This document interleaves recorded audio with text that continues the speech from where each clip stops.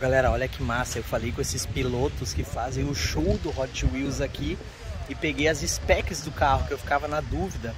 Ele é só a bolha desse Fiesta, mas ele é um chassi tubular com motor 2.0 turbo, forjado para 1000 cavalos. É um motor moderno, o AP moderno, que é o do Bora e tal, né?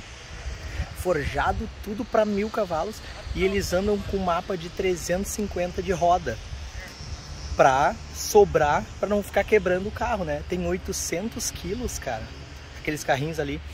O diferencial e a traseira e o câmbio é do ômega.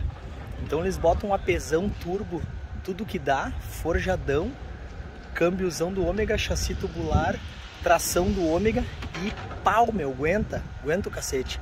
Essas rampas aqui, eles vêm a 67 km por hora na Fuel Tech. Ela vem cortando a 67, que é a velocidade certa para dar o voo aqui, ó. É mais de 15 metros, cara, voando aqui, meu. Parece que é pouco, tô olhando nos vídeos, cara. Isso aqui é longe, ó. E agora o TioLoKo vai dar entrevista do KART 1000cc. Agora vamos fazer a entrevista, papai.